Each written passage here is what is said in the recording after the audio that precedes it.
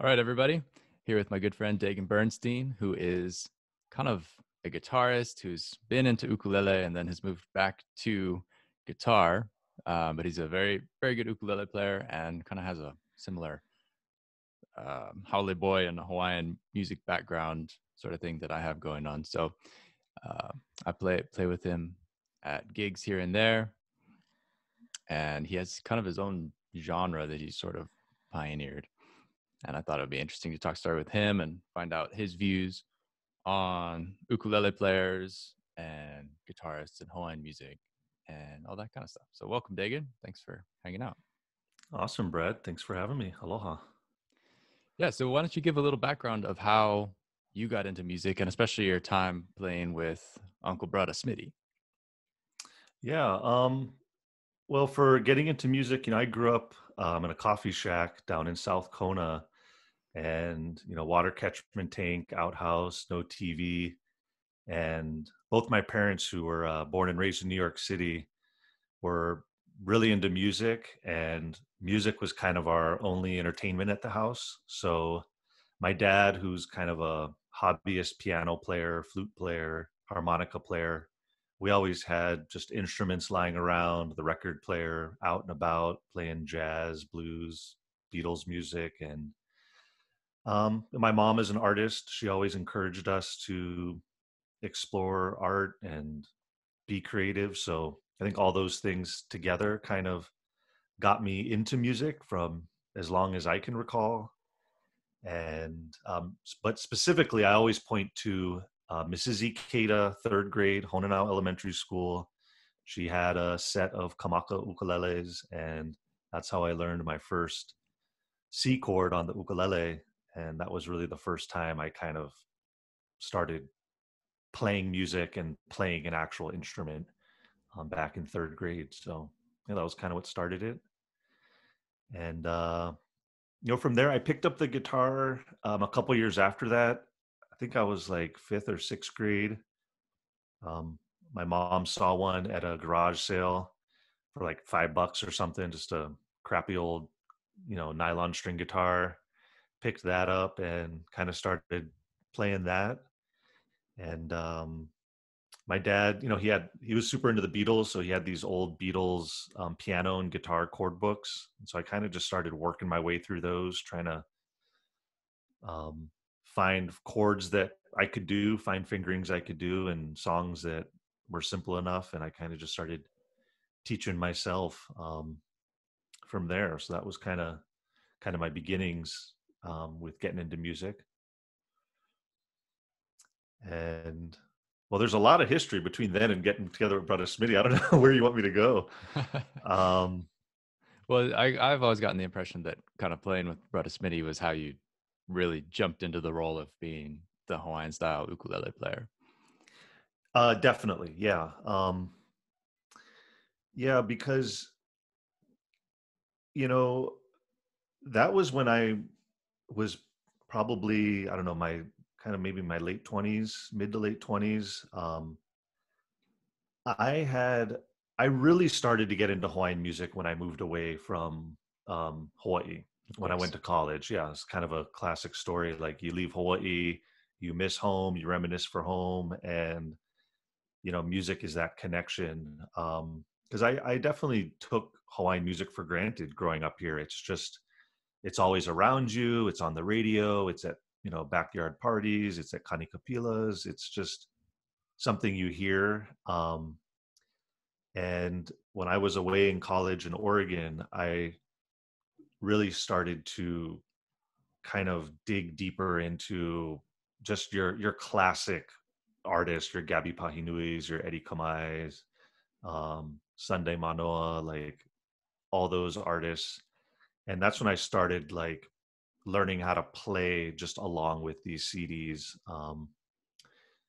Kind of starting to dig into the structure of the songs, the structure of the music, start to really try and pick apart like what musically was going on, and how these what made this music uniquely Hawaiian. What were its components? I did get a minor in music in college, and University of Oregon has a ethnomusicology program. So I started to study Native American music, West African music, Indian music. I started to build this kind of global perspective of music and where Hawaiian music specifically fit into kind of world music and even like post-colonial music, which is really what this form of music that we call Hawaiian is. Hmm. It's a post-colonial music. Um, so all those elements, when I moved back here to Hawaii after college, I was like ready to really like really wanted to play Hawaiian music. I wanted to meet other people who were into Hawaiian music, and because before that I was just playing in my bedroom along with my CD player. I had one friend from high school who was always super into Hawaiian music, and he also had moved back here from college. So we kind of just started getting together, messing around with stuff, kind of playing through the Gabi Pahinui catalog, kind of all your standard stuff. And he had told me about this guy named Brada Smitty, who was related to Gabby, who was playing around Waimea Town. And I was like, really? He's like, yeah, you should check him out. Like he's the real deal. I was like, okay. So one night I went over to what was called Tante's at the time. I think now it's been sitting empty now for a number of years. And I walked in, and it was like time stopped when I walked into that bar. Because it almost was something out of like 1972, like people in mu'umu's, palaka shirts, like the clank of the beer bottles, the whiskey, the scent of whiskey and cigarettes in the air, and this guy playing. I mean, I don't know what song he was playing, but it was like what I imagined it would have been like to see Gabby back in the day. Just this 12-string guitar, the all the elements were there. The way the bass was being played, the way the ukulele was being played, the delivery of the vocals. It was like I was hearing those recordings come to life, and I was like, wow. And I was hooked. I was like, I want to connect with this. I want to somehow connect with this. Um, and so I heard that he was hosting like an open Sunday afternoon kani kapila at Tante's restaurant, where you could just kind of come, bring your ukulele, and hang out and listen and jam along. And so that's what I kind of started doing. Just brought an ukulele, and I was literally like just sitting like to the side. I wasn't like on stage or anything. There's probably 15 people jamming along with guitars, ukuleles, steel string guitar, lap steel, all kinds of stuff. And I was just kind of playing along, and that was where it kind of started with me, kind of getting connected with Smitty and his music scene. Nice. And then from there, you got into playing more regularly with him. I know you've told me stories about that. How would you contrast like the really old school Hawaiian style of learning music, which you were kind of thrown into, and that I kind of know, as opposed to learning in a more traditional sense, like at the Aloha Music Camp or Uncle George's workshop, where it's a little more contained? Yeah. So right, like when I first started sitting in, I mean, it was a kani kapila in that, like I said, there was 12 people, 10 people at any time playing along, aunties, uncles, just all kinds of different people, and I just consistently came every Sunday. It was like what I did. Sunday at 2 in the afternoon, I would go sit in, and I kind of like started way on the left, and I just kind of slowly, I don't know, started moving in and in. And then it was, I don't know after how long. I mean, maybe a few months. I kind of got there maybe a little bit earlier than when we started, and it was just maybe kind of a slower afternoon. I don't know. And he saw me come in, and he's like, "Hey, boy, I like you sit right here."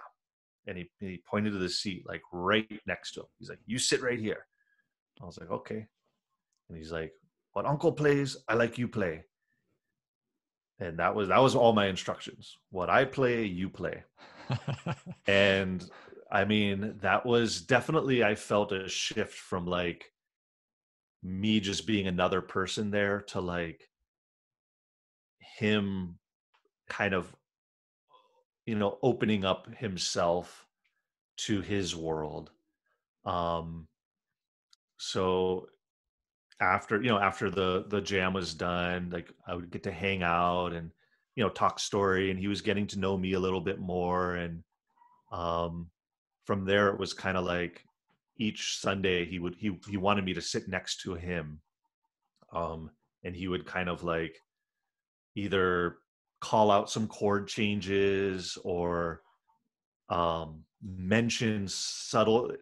And I say this really loosely, like mention as in like not verbally, but like look at me when something would happen that I needed to be aware of, or the tags at the end of the songs, like you're saying, this wasn't prescribed. He wouldn't say, okay, when I start the song, I'm going to do this. It was kind of like, I mean, sometimes you'd physically like elbow me, like watch what I'm doing, because there's so many subtleties to the artistry of this music when people are at that level.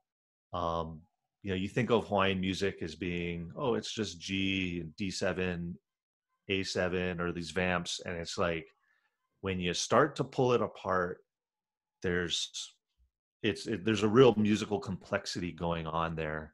And I just feel I had the advantage of, like, I had studied enough music to understand kind of the technical part of what was going on, but I also, going back to my early years learning from like listening to Beatles records or just out of the like Beatles books, like I had that musical intuition to kind of know how to instinctively kind of follow along with what was going on musically.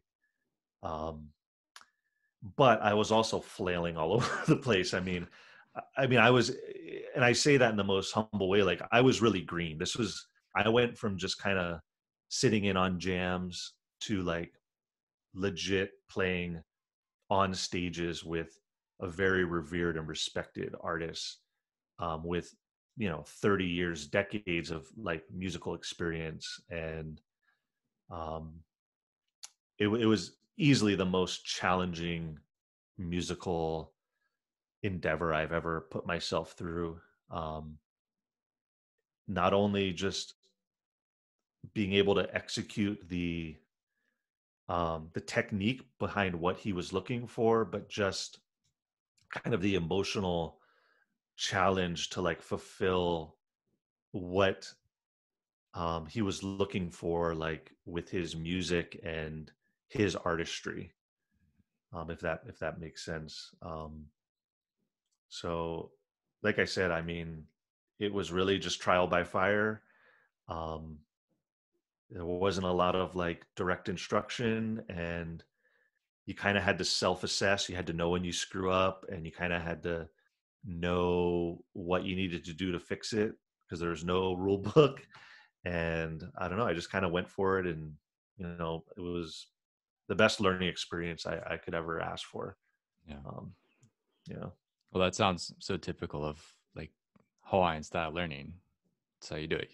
You come every week, you sit on the side, and you kind of wait until everybody else files out of your way, because it's sort of the most dedicated person gets to sit at Uncle's feet.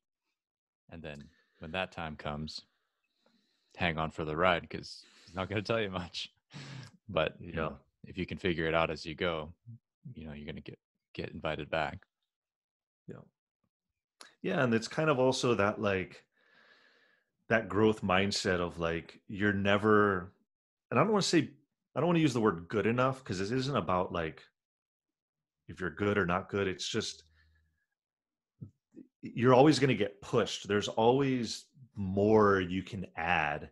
Mm-hmm. um so when people would come sit in who were kind of like, I'm going to say like no name players, in that they probably worked like they're a construction foreman or whatever, and they'd sit down and they would pull out some like crazy custom kamaka where you're like, well, whoa, like what's that thing? And they would just bust out the most like Peter Moon leads you've ever seen, and you're just like, okay, back to the drawing board, because it's there's always like more you can push yourself, and that was the challenge. Like, every time I thought like, all right, like I got it, like I'm feeling good, I would just see someone else come sit in on a jam and just be like, okay, like there's just another level here. So yeah. There's always more. Yep.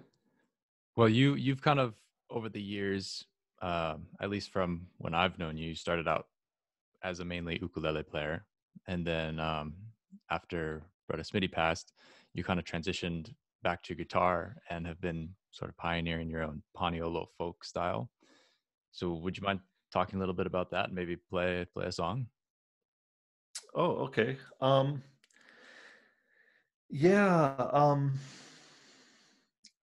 When Smitty passed, I was definitely kind of at a crossroads with what I was looking to do, because that really dominated. I mean, really, like 5 years of my life. That was like what I was musically dedicating myself to doing. Um, and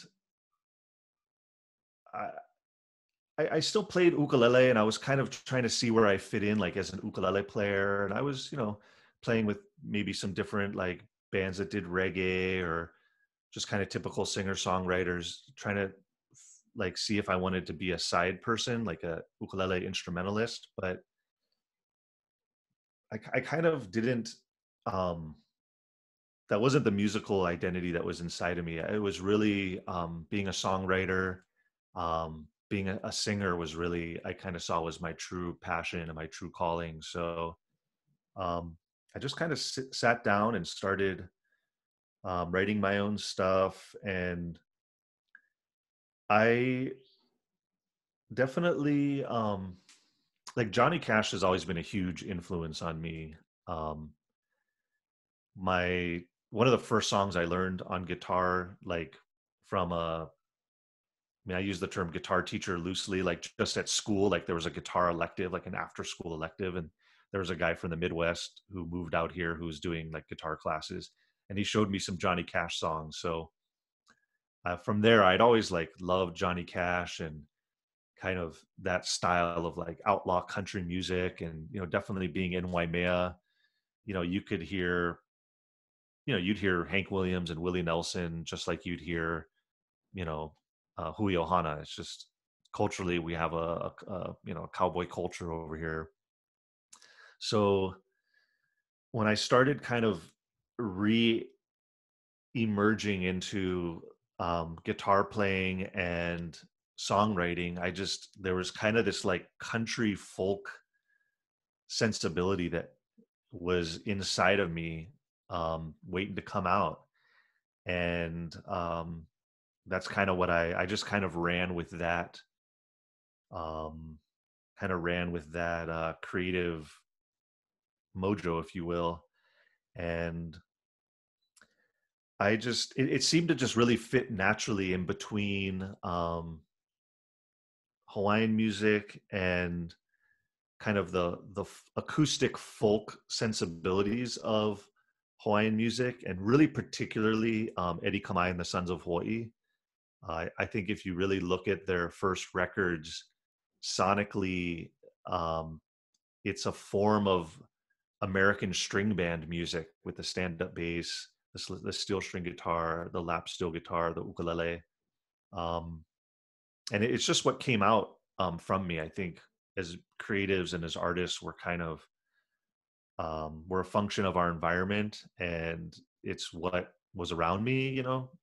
Cowboys and horses and green pastures, and that's kind of, and just country life. So it really just felt natural, for what I wanted to do in this next phase. And I started writing these songs that were really kind of fit in the country folk genre, and that was an album I did called Paniolo Music was the name of the album, because it kind of, as I was looking for a way to describe what this sound was, I had realized that there really wasn't a genre of Paniolo music per se. It wasn't like a defined genre. It was always kind of like, oh, there's Hawaiian music and there's people like Liebert Lindsay or Sonny Chillingsworth or Ernie Cruz Sr. who play with kind of a Paniolo style. But to me, those were like, it was like a distinct genre of music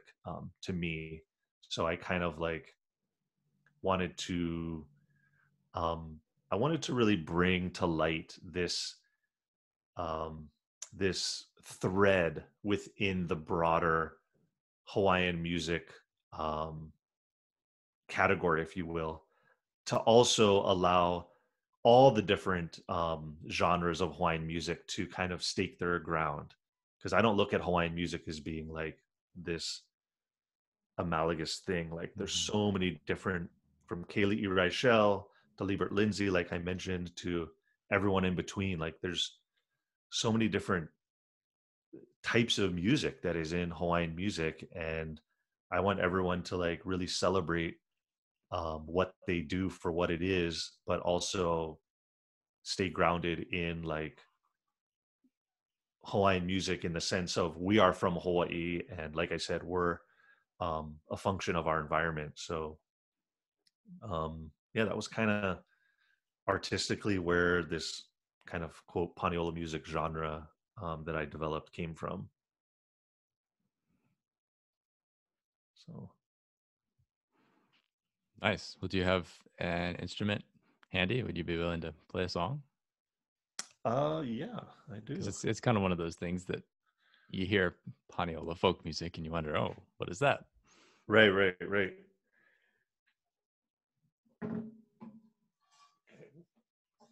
Actually, I just restrung this guitar, so I hope it's okay.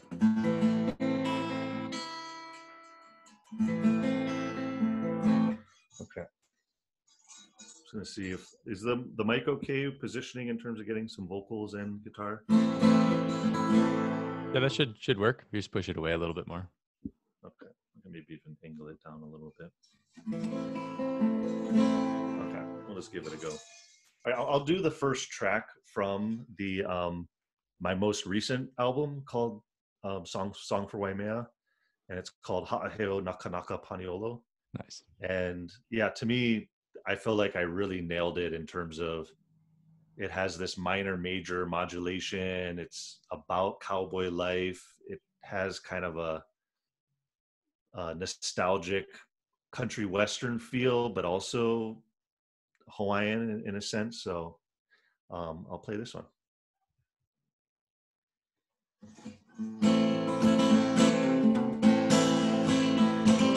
Riding along the ancient pathways, he makes his way to wherever he needs. The horse is the Paniolo Baha, the ground the Paniolo sea.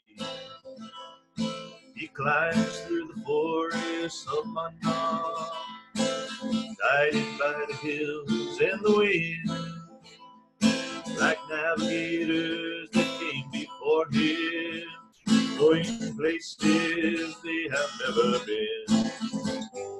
Aheo nakanaka Paniolo, inama'a holo honua. Aheo nakanaka Paniolo, inama'a holo honua. Sailing on the pastures as an ocean, the moon lights his way so he can see. Travels from the mountain to the shoreline, living a life so open and free. At the beach, he rests for the evening, catches fish and sleeps under the stars, with some drinks and plenty of eating, and the strumming of the slack guitar. Heo nakanaka paniolo Ina holo honua Heo nakanaka paniolo Ina holo honua With the sunrise he must be leaving. He grabs his kaolili and his ring, lifts his paddle one at a time, and rides his vessel home so carefully. The Paniolo lives in a balance with what the tide and the Aina will provide. Contained within the Apupua'a is everything that's needed to survive.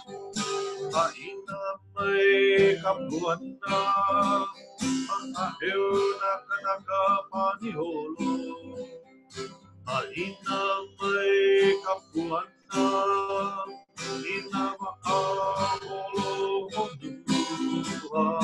Aina mai kapuana, ma'aholo honua. Aina mai kapuana, ina ma'aholo honua. Ina ma'aholo honua. Ina ma'aholo honua.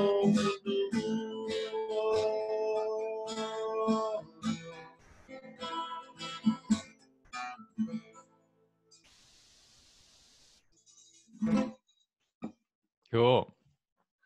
Yeah. So a lot of times people ask, like, what is Hawaiian style ukulele?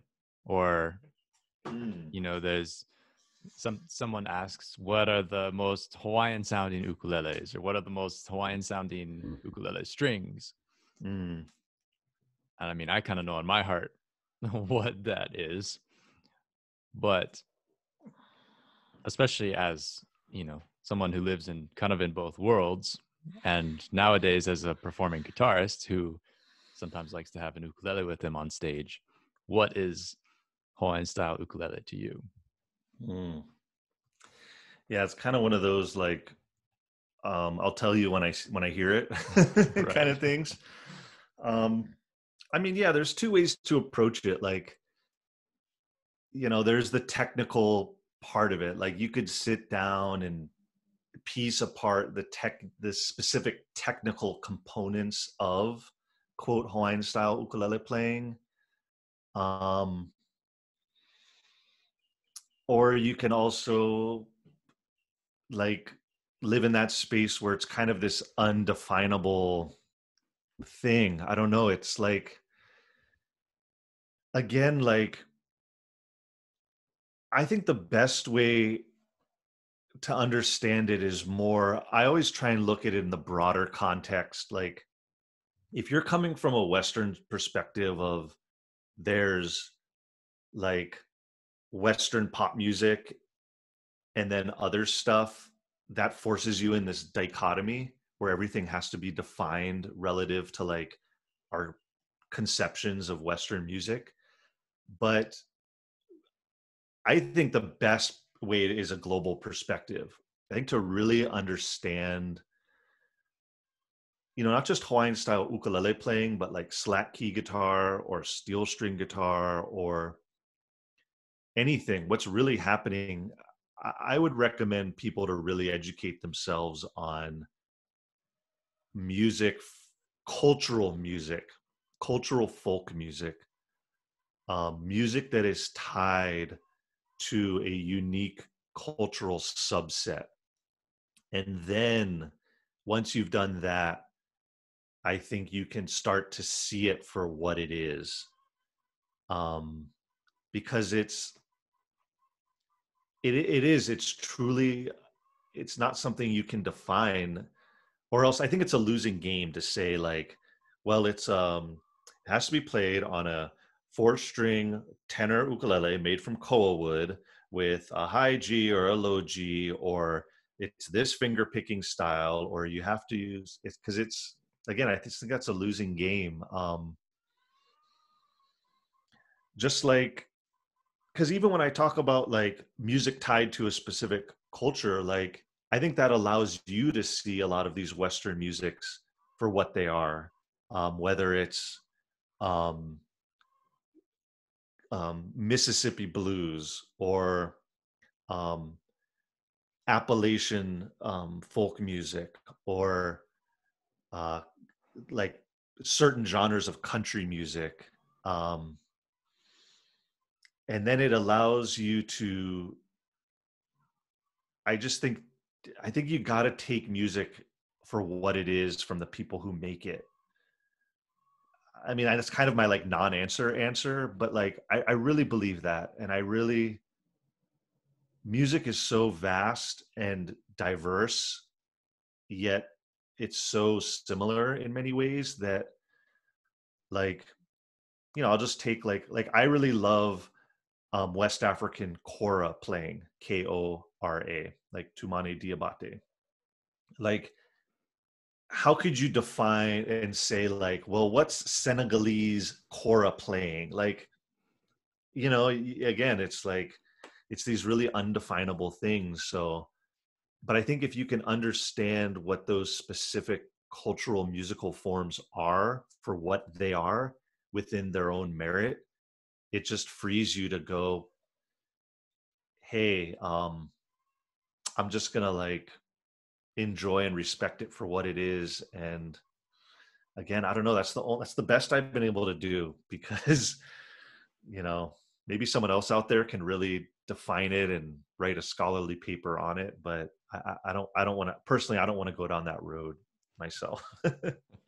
Yeah, it's kind of a slippery slope, but it's interesting to think about because people ask all the time, and people want to learn Hawaiian style ukulele, and so I end up teaching it a lot.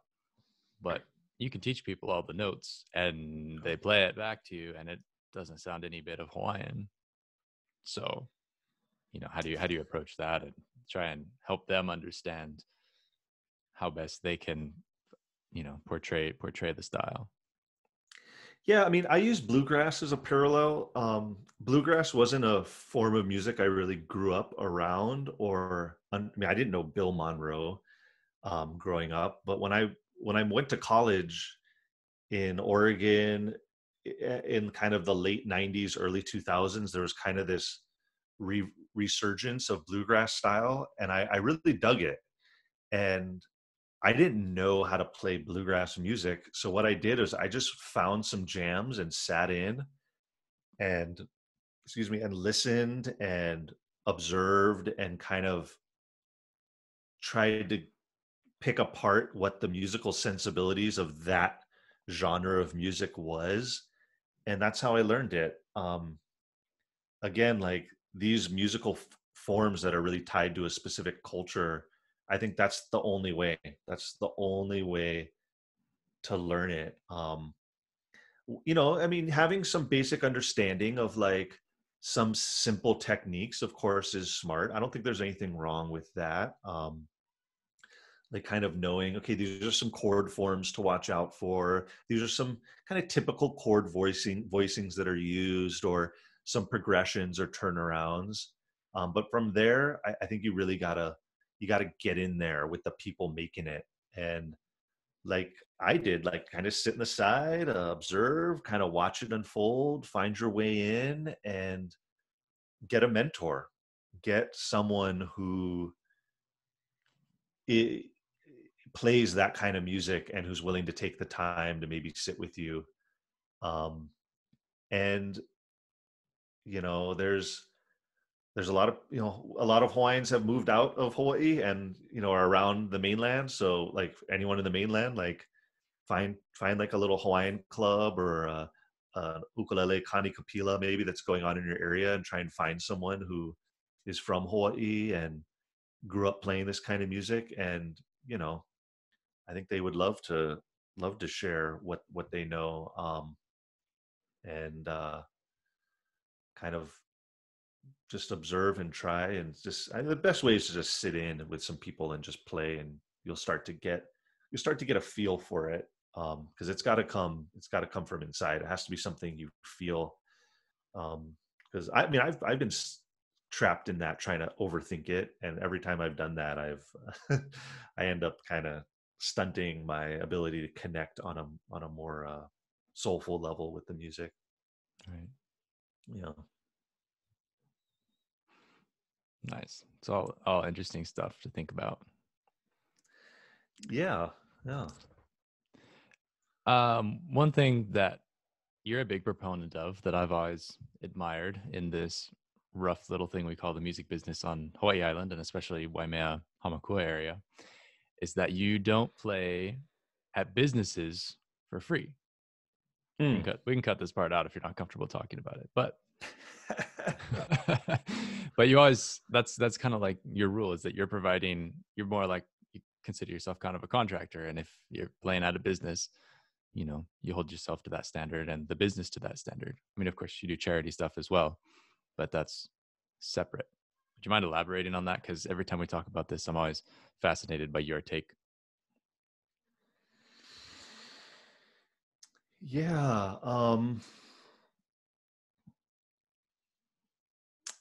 I I mean, you kind of said it. I mean, to me, it's pretty simple. Like, you know, I'm a musician. I have a service I can provide. If you're a business, you pay for that service, and you know, I that's just what I do. That's just something I hold on to and I value. And it's it's hard because we're not. There's not like a huge burgeoning music scene here in the sense that you might get in a big city. Where it's a small town. These are small country towns. They're small country businesses.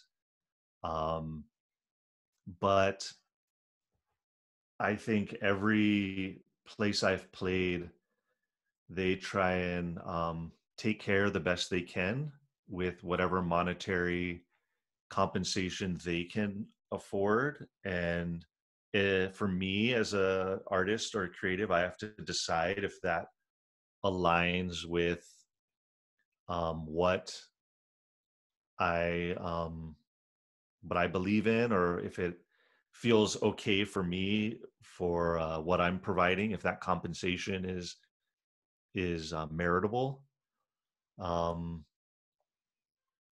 so I also, for me, like, this is additional income. Like, I have a full-time job. Like, I'm an educator. I I earn a salary. But I also feel that I owe something to all musicians to hold the businesses I interact with to that standard. Yeah. And that's the hardest part, because I have to think outside of myself. This isn't just about me, like, wanting the gig for the gig's sake. Like, there is a network of my fellow musicians that I feel I owe it to make sure that I present my services at a certain level of professional expectation, to hopefully give businesses an insight into what they need to do in order for this relationship to continue reciprocally. And I think that's the hardest part. Like, I get it. There tends to be a kind of reputation around music as being secondary, and you can always find someone who will do it for free. And to me, that's kind of a big issue. That's the big part of what makes it hard, is you can find musicians who will play for free. So why pay someone? Right. And that, to me, is where um I've realized, like, I need to hold my own and be like, all right, this is what I do, and this is what I expect. And because I want the next musician that comes through to also get compensated monetarily for what they do. because it's a service, and it's as simple as that. I don't try and like slice it up too many ways or overthink it. Like, it's a service that I can provide your business to support your business and to make your business function, better as an entertainment venue or a restaurant venue. And you know you can, just like you're going to pay for your food you cook up in the kitchen, like you can pay for the music to cook up in the front of the house, and it makes everyone happy. And I think the businesses that do operate that way get it. Yeah. And I've just noticed that they tend to they tend to stick around a lot longer. Right. It's as simple as that. So I mean, I don't know. I'm not here to like tell people how to run their business. That's their kuleana. But I can dictate how I run my business. And I just tend to say thanks, no thanks, to those situations when they say, hey, you can put out a tip jar, or it's great exposure. And it's like, okay, mahalo, but I'm just going to pass on that. So Yeah. Maybe if you come cook me dinner at my house. right, that's the classic rebuttal, right? But it is what it is. Like I said, we're kind of like small. We're more country, and we might be small, but that still doesn't, to me, it's still not an excuse to try and not. I mean, it just comes down to integrity. That's it. It's just, I hold myself to integrity, and I would expect a business that is of high integrity to do the same. So, it's all good. That's my view on it, and I'm sticking to my story. That's great. No, I like to hear that, because a lot of times it can be discouraging to try and find your way in a small music scene like this. And it's inspiring to hear that, yeah, we're worth it. We we're worth it, and we provide provide that service. And it's easy to say, Yeah, oh yeah, I'll play for free. I mean, whatever, help you guys out. But then when you frame it like that, that you kind of have that responsibility to your fellow musicians. that's the big one, man. And like, I, it's taken me years to kind of get that. Like, I've played a lot of gigs, and I've done a lot of stuff for a lot of different people in a lot of different ways, and it's taken me a while to really look at it that way. And because, yeah, we're all kind of in this pool together, and we really got to try and, you know malama each other the best we can, and help each other out to make it work, make it go. All right. Well, maybe one last thing that we've kind of discussed over the past couple of weeks: Taimane on Tiny Desk. Oh yeah, yeah. Yeah, yeah. So what did you think? Can you give a brief overview of how you think it affects the whole outlook of the ukulele community, or the greater community looking in at the ukulele community? Yeah, yeah, yeah. I'm a hardcore, diehard Tiny Desk watcher. So when I saw that pop up, I was like, "Whoa!" Um, I thought it was great. I thought it was great. I think it's a great platform for the ukulele to enter into. Um, I think it's a great platform for a musician from Hawaii to enter into. Um, I hope it can do two things. I mean, one, I hope it can really open up more people to the musicians coming out of Hawaii. Because I think there's like some legit talent, and I think some legit, like, musically interesting things coming out of here. And I also hope it can open people up to the full spectrum of what's possible on the ukulele.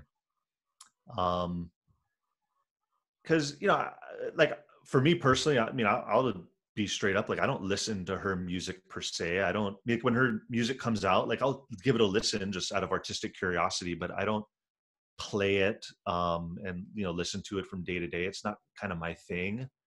Um, but I think she's doing something really unique in just her presentation as an artist, the way her stage setup is, how she plays, how she interacts with her audience and her instrument. Um, I don't think we've quite. Um, I've been personally a little disappointed in kind of some of the progression of ukulele playing in this last like 20 years. Like since Jake has kind of opened up the doors, like some things have been a little cookie cutter. Like I was kind of hoping we would have progressed a lot quicker with more diversity of styles and playing and, you know, females and males. And, I know there's a lot out there. Like you can go on Instagram or YouTube and see like heavy metal ukulele and like all kinds of stuff. But I don't know. I was hoping by now that we'd have like just more flavors. That's all. And to me, I think she's got an interesting flavor. Um, it's not something I like. Again, I totally want to order every time I go to the ice cream shop, but it's to me it was like it was kind of cool to just see it on Tiny Desk because I mean the number of musicians who have played that you know Tiny Desk thing and who have gotten pretty big exposure through that. It was cool to see a musician from Hawaii to do that. And I just hope it's the first of many. I hope it wasn't just kind of like a one-off thing, like, oh, okay, we tossed a Hawaii musician a bone and we'll move on. Because like I said, I think there's a lot of musicians coming out of Hawaii who are doing some interesting things. And Such as, I mean, who would you um, see next? Who's going to be next on Tiny Desk? God, that's a great question. I know we have our kind of like little underground scene here on the Big Island of people. God, I'm super disconnected from like the Oahu scene. Um, Off the top of my head, I can't say like anyone's really jumping out at me. I would just say, in general, there seems to be an urge to like break out, and there's an openness to kind of new genres, whether it's hip hop or Latin or um, rock or whatever. But there's kind of we have such a solid foundation here, and culturally, like respect for what's come before us is so strong that, like, I still think people are come with a strong like respect for the musicians that came before us. So again, I haven't like I would still say I haven't really quite seen one person where I'm like, all right, that's the real like genre busting artist. But I just in general, I just get this sense that we're kind of slowly priming the pump where like someone who really there could be some like 14-year-old kid out there who's doing something in their bedroom right now with GarageBand who's just gonna like blow up, because um like I mean, I've heard some stuff on SoundCloud from like some people. I don't even know who they are. I don't even know what their names are. Like I've heard some like Kanaka rap that's like mind blowing, like full rapping in Olelo, Hawaii, and just stuff like that. Like I don't know what it's gonna be, and like I said, I don't have any names, but I feel like something's bubbling down there, um, and that they might be kind of the forebearers of kind of someone getting out there. It ain't going to be the person who's been winning the Hawaiian Grammys. That's all I'm saying. I'm not naming any names. You can go Google it. But it ain't going to be our Hawaiian Grammy winner. I'll tell you that. That'll be my controversial statement of the podcast. Nice. Nice. Mark my words. Yeah, next week that'll be the next Tiny Desk. Yeah, right. Oh God. Then I got to come back on this podcast. But for now, I'll take Taimane. All things considered, hey, it could have been worse. I think she brought it. She rocked it. It was cool. And again, I hope we can see some more. I hope whoever's running their Tiny Desk can kind of go, oh, let's see what's going on in Hawaii. Like, what is going on, and come check us out, because there's some real talent out here, you know. Awesome. Well, thanks for sharing your time with us. Would you mind playing one more song to kind of play us out? Do you happen to have an ukulele nearby that you could rip Oh, a tune on? I know that you're kind of a little rough, but I played with you at the ukulele festival. I know you got it. yeah, I can still strum. It's just sitting in on a full jam where if I was doing leads, I would probably fumble around a little bit more than um yeah, let's do I'm gonna do this song for Waimea. It's the title track from the album. Um because you know it sounds nice on ukulele. And yeah, I'll leave you with this one. Let's give this one a go here. All right, this is a song for Waimea.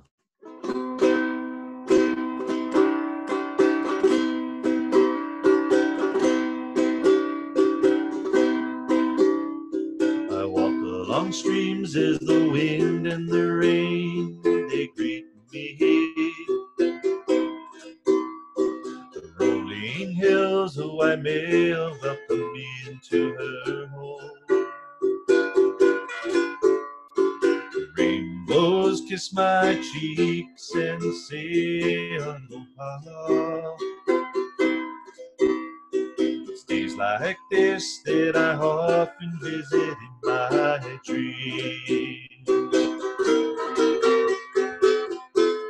No matter how far I may travel, I'll never forget the view from Lailai. As each new day unfolds, the memories linger. The older I get, the better they become.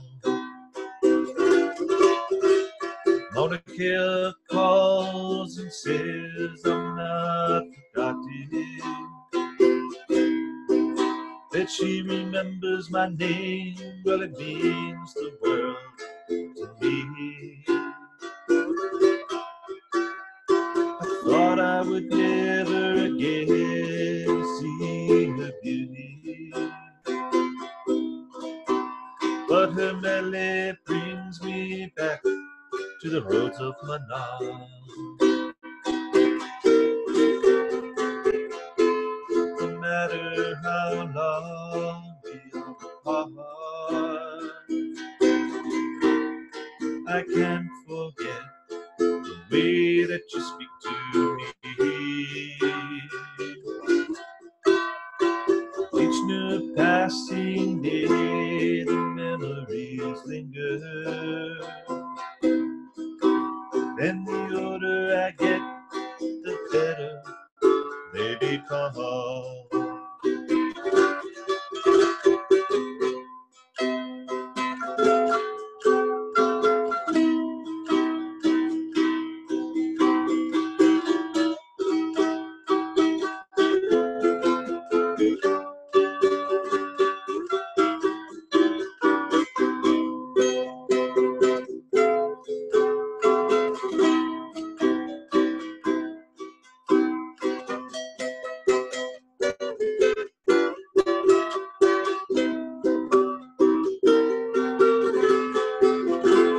No matter how far I may travel, I'll never forget the view from Lailai. As each new day unfolds, the memories linger. And the older I get, the better they become. And the older I get, the better they become.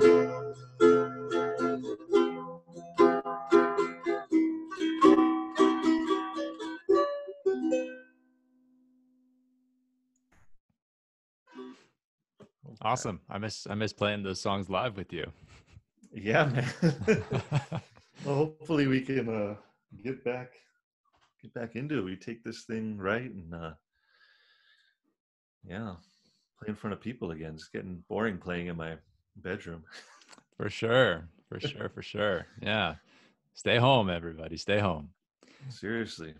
Yeah. Well, thanks again, Dagan. How best can people find you if they're interested in your music, learning more? Website, daganmusic.com, Dagan music.com. And of course, on the socials, Insta and Facebook, Dagan Music.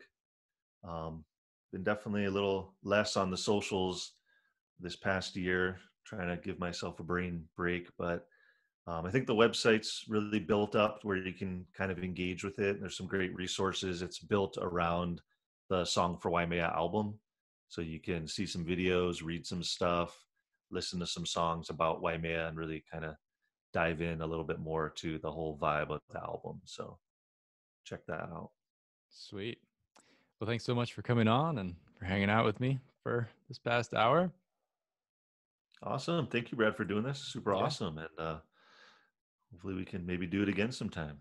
Yeah, for sure. We got nothing but time right now. No doubt. All right. Well, take care of yourself, man. All right. And yeah, catch you down the road. Sounds good. Aloha, Brad. Aloha.